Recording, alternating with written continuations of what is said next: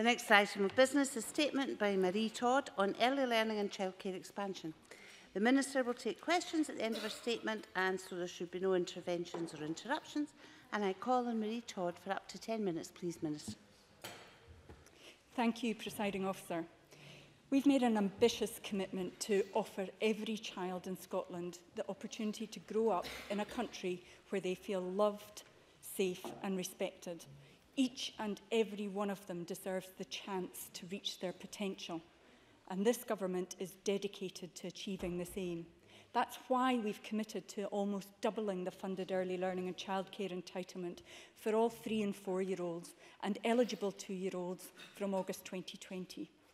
At the heart of this expansion is the focus on quality.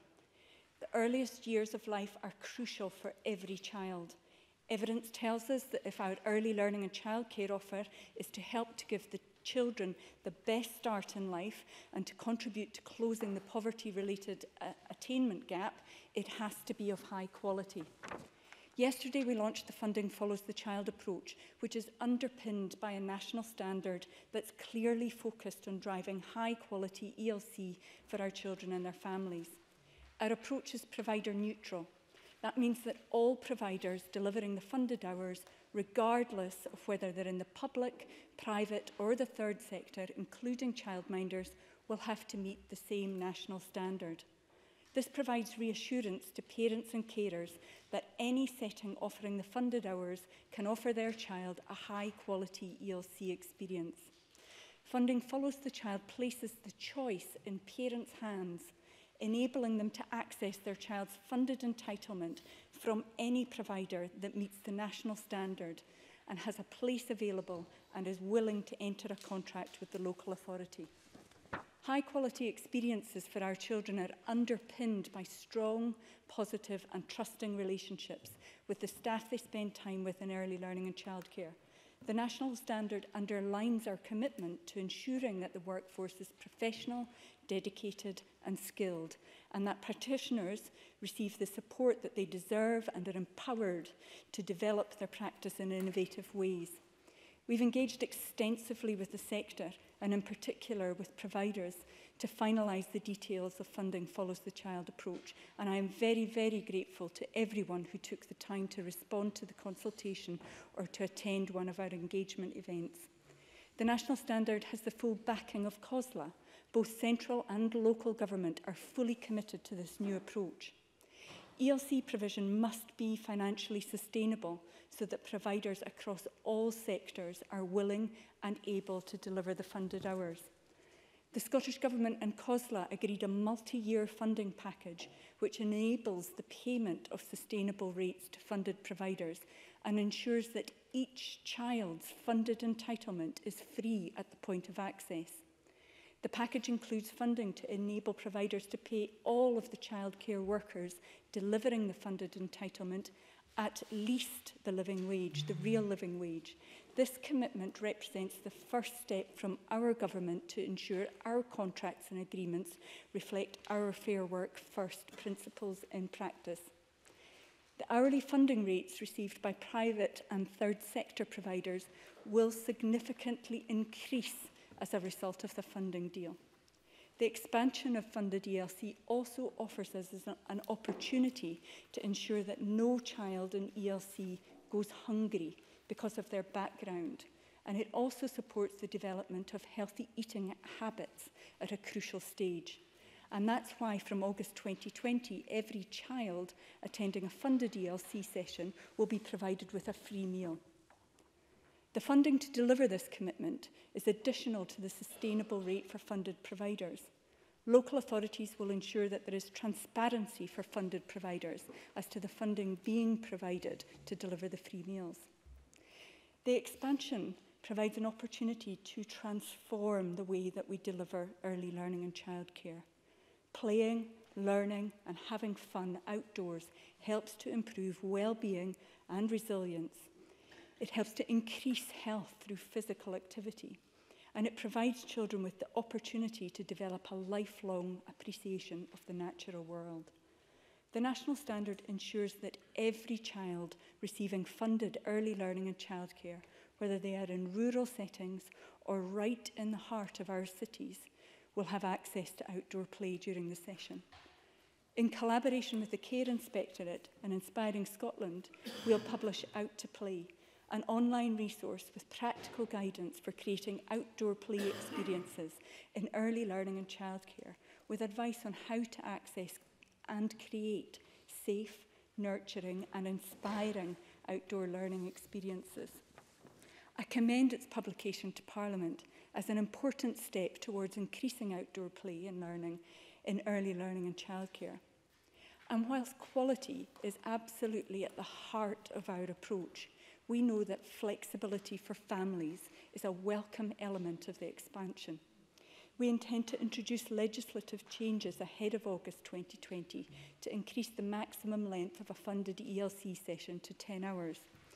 We are confident that we can demonstrate that providers are able to offer a high-quality experience over longer sessions, and the national standard will offer opportunities for us to measure this over time through Care Inspectorate quality evaluations. However, we will monitor the impact of this change to ensure that there's no detrimental impact on children's well-being and outcomes. Providers from all parts of the sector will be vital to ensuring the delivery of our ambitions.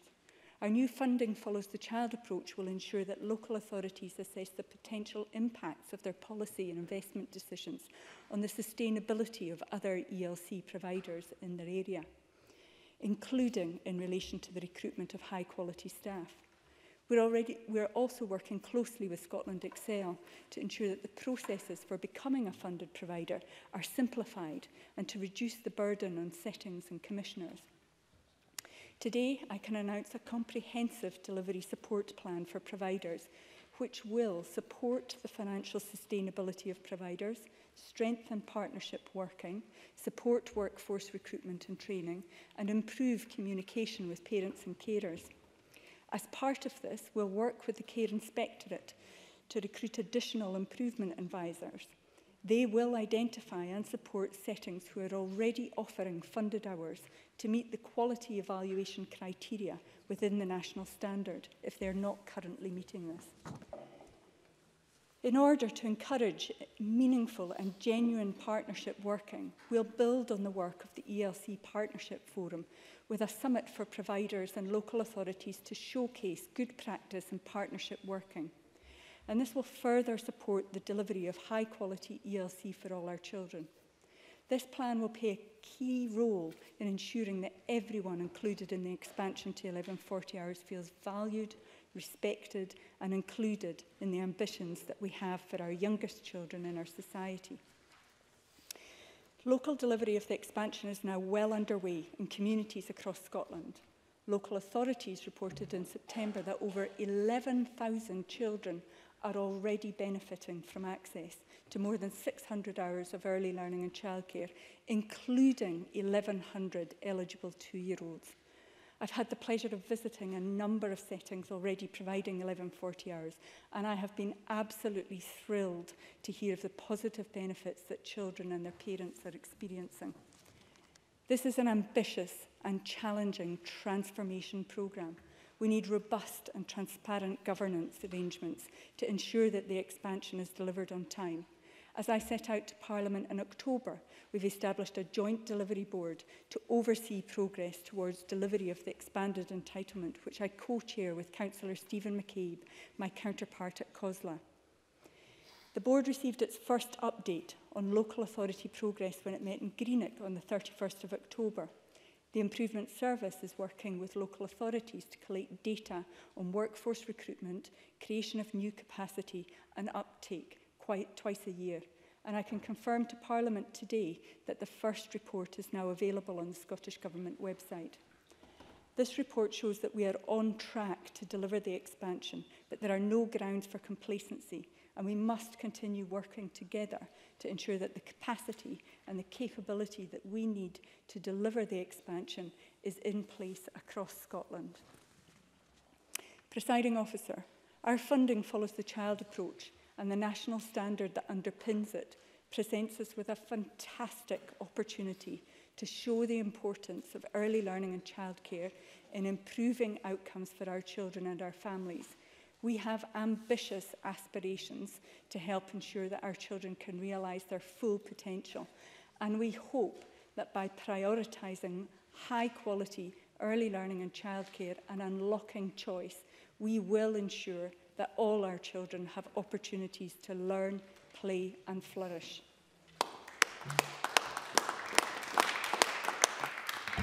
The Minister will now take questions on the issues raised in her statement, and I'll allow around 20 minutes. It would be helpful if members who wish to ask a question were to press the request to speak buttons, and I call on Alison Harris. Thank you. I thank the Minister for advance sight of her statement. We welcome the national standard and the adoption of the Scottish Conservatives' provider neutral principle. Listening to the Minister's statement, you would think that all is going well. But in truth, the rollout of this policy is in trouble. The goalposts are constantly shifting and this policy needs better governance. As the Minister mentioned in her statement, the rollout is already well underway in communities across Scotland.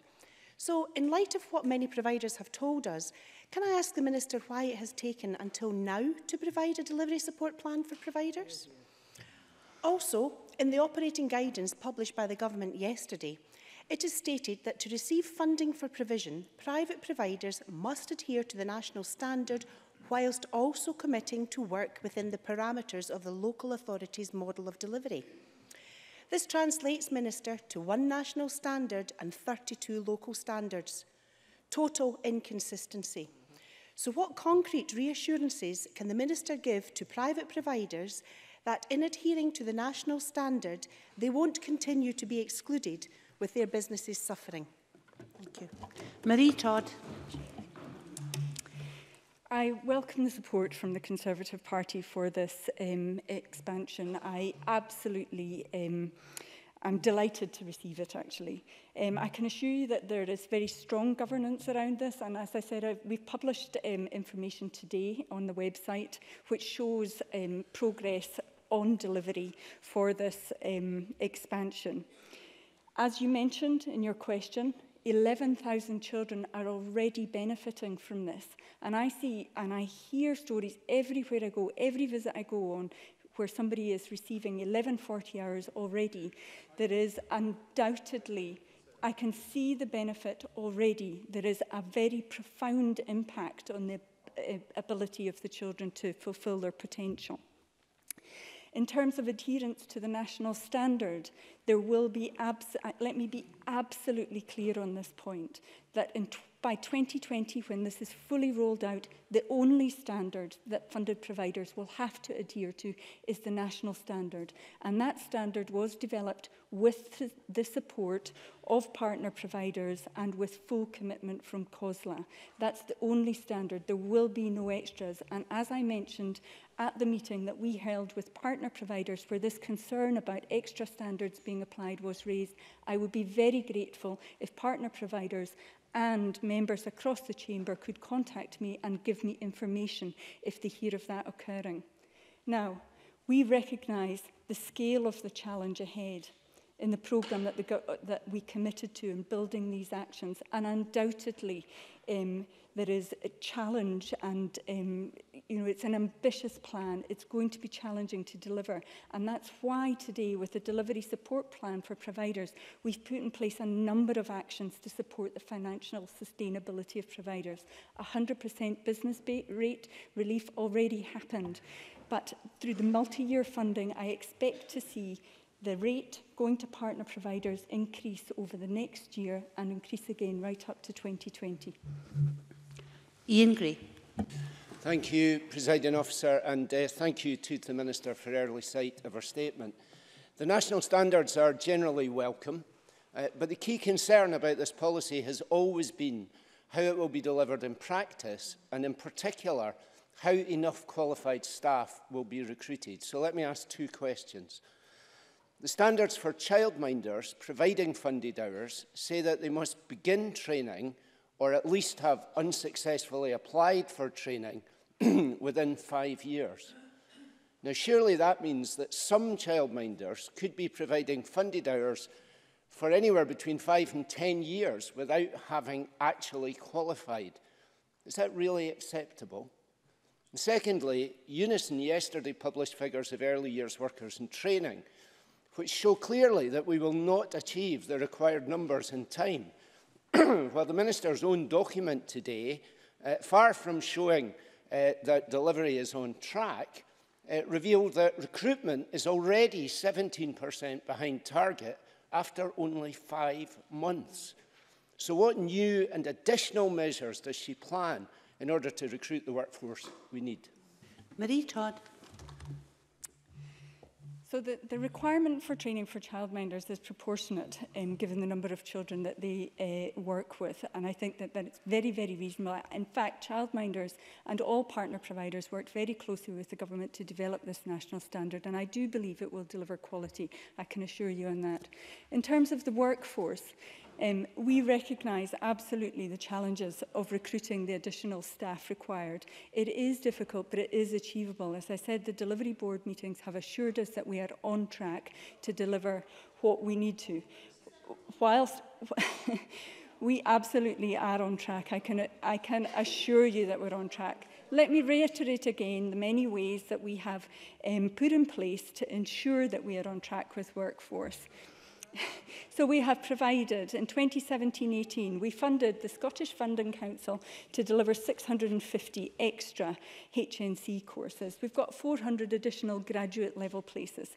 We expect most practitioners to become qualified through vocational on-the-job training routes, though, like SVQs. An uptake of early learning and childcare modern apprentices has increased significantly in 2017-18, up 21% when compared with the figures for the previous year, more than double what we anticipated. We move to the open questions, and can we have quite concise questions and answers, please? Rona Mackay, followed by Liz Smith.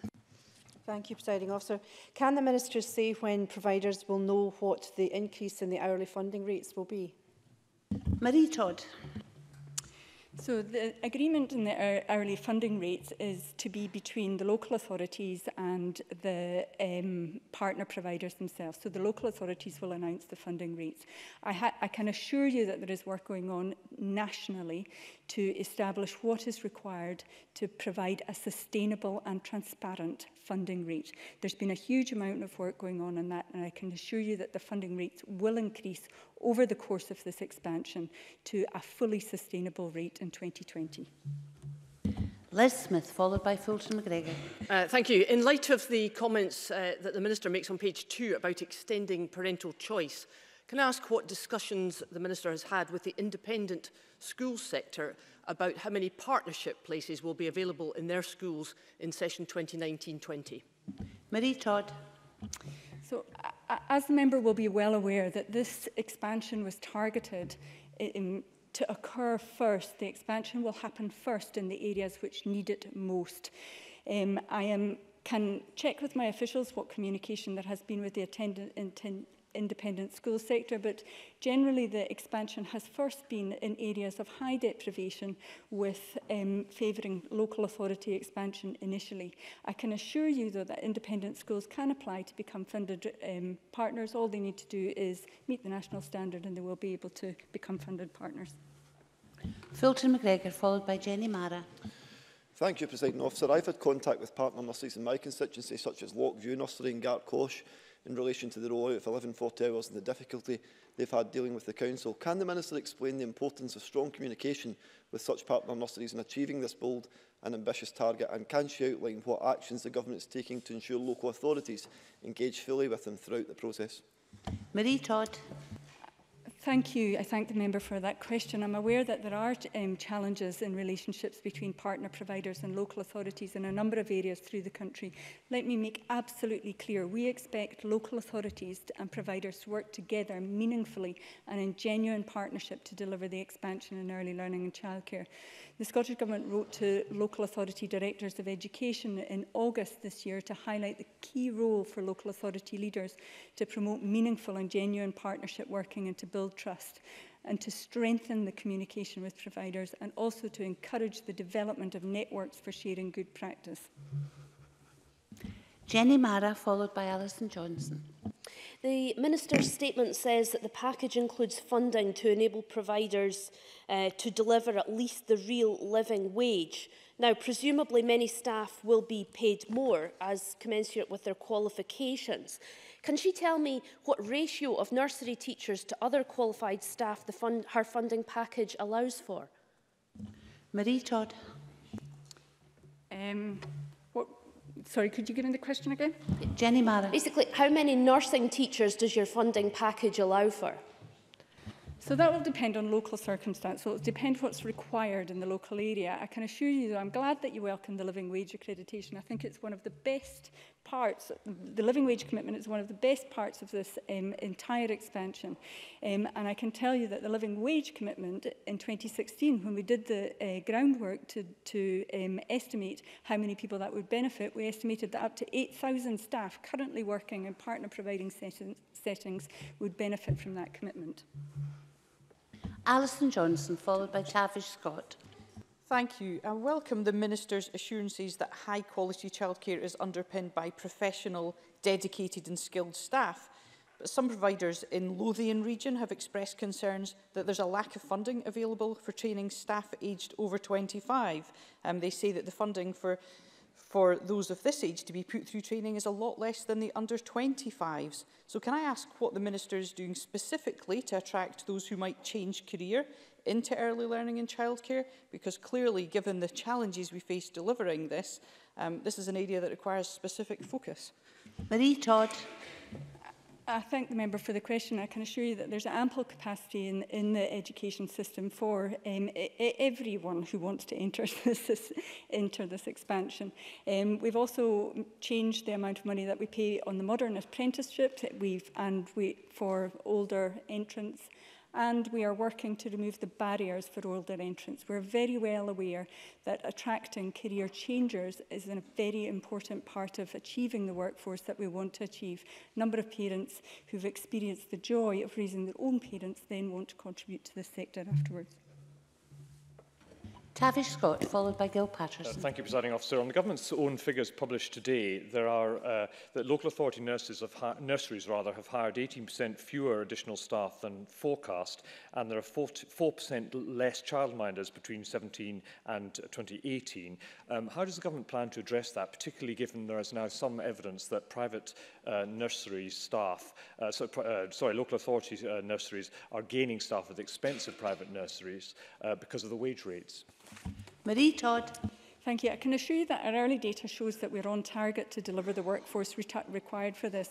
What's interesting about that is that the data also, when you look at the data, shows that there are more children in placement than we anticipated at this point. So despite the workforce being slightly under what we expected, the children actually in the 1140 hours is higher than we anticipated. In terms of childminders, the reduction in childminder numbers was largely down to a drop in the number of inactive childminders. There's actually more childminders registered in order to delivering funding. And with regard to the third point that you raised, which was about local authorities attracting staff from partner providers, we've made it very clear to them, and COSLA has made it very clear to local authorities, that they must aim to recruit internally first. So in terms of assessing the capacity available in their entire local authority area, they have to be very careful not to disrupt that capacity by taking staff from one area and causing a shortage in another area. So they are very carefully working to ensure that they can internally recruit the staff they need to deliver the expansion. Gil Patterson, followed by Oliver Mundell. Thanks very much, Presiding Officer. The summary statistics for schools in Scotland published last week showed an impressive near universal uptake of funded early years in childcare amongst 3- and 4-year-olds, and only a slight increase in the uptake of eligible 2-year-olds on last year. Therefore, can the Minister outline what action the Scottish Government will take to increase the uptake of eligible 2-year-olds in the next coming year? Marie Todd. So the member asks a very, very important question, because ensuring that those who will benefit most get early access to high-quality funded ELC is absolutely key to realising the full benefits of this expansion.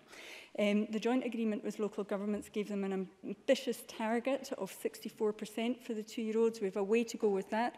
On the delivery board data that we looked at, we were ahead of what we anticipated in terms of recruitment of 2-year-olds, but you're right, there's more work to be done. The Children and Young Person Improvement Collaborative is working with 9 local authority areas in multi-agency teams to address those barriers, and we'll share the outputs from that improvement practicum right across Scotland, consider other ways to support local authorities in their work on the 2-year-old entitlement. Oliver Mundell, followed by Joan McAlpine. Thank you, Presiding Officer. I'm a bit confused, Minister. I have businesses, nursery businesses in my constituency who are being asked to deliver 1140 hours in the new year, and they're being told that they'll receive £4.08, while the local authority's own study, an independent review into fair funding, found that the sustainable rate was actually £5.35. How can she expect these businesses to survive until 2020 with a discrepancy like that? Marie Todd.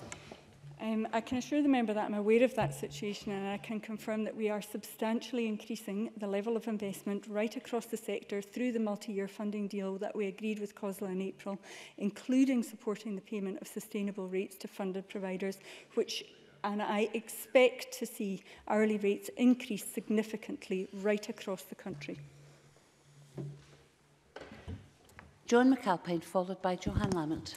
Thank you. My question was actually related to the question just asked by Oliver Mundell. I have raised already with the Minister the issue of Sparklers Nursery, which is still waiting to hear from the local authority in Dumfries and Galloway which rate it will be paid once the 1140 hours is rolled out in the town of Annan. Can the Minister give us any more detail about that specific local authority? And can she tell us if local authorities continue, if they're properly funded, but they continue to fail to pass on sustainable rates to partner providers, will the government do something else to intervene to force them to pay sustainable rates? Marie Todd. I can assure you that my officials have been in contact with that particular local authority. Many local authorities are already using the additional resource available in 2018-19 to increase their rates paid to funded providers, and further increases are expected next year as they transition towards the full sustainable rates for rollout of 1140 hours from August 2020. Scotland Excel are working very closely with providers and local authorities to develop technical guidance to support local authorities to set sustainable rates for providers from 2020. And in the period from 2020, funded providers in the private or third sector offering this as part of the local phasing programme. Let me be absolutely clear, we expect local authorities to set rates locally that reflect their current assessment of a sustainable rate.